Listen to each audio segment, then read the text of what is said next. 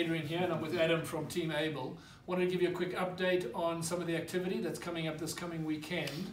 Adam, we're launching 2 new properties to the market. It's great to get a property on the market, by the way, because we've just sold 3 off market, didn't get a chance to get on the market, all from our VIP launch.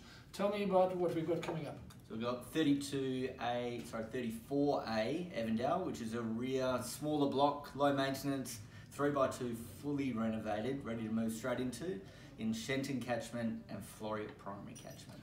It's a new kitchen, new bathrooms, freshly painted, a great little property. And under $1 million, give or take? Yeah, it should be under $1 million, but like it's pretty warm. But who knows?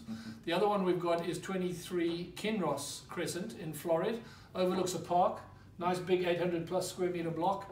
But what's the cracker about this one? What's so special? Ready to renovate.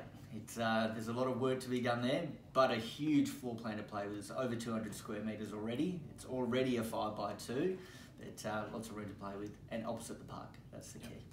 It's a good floor plan, renovated probably in the 80s, 1950s home.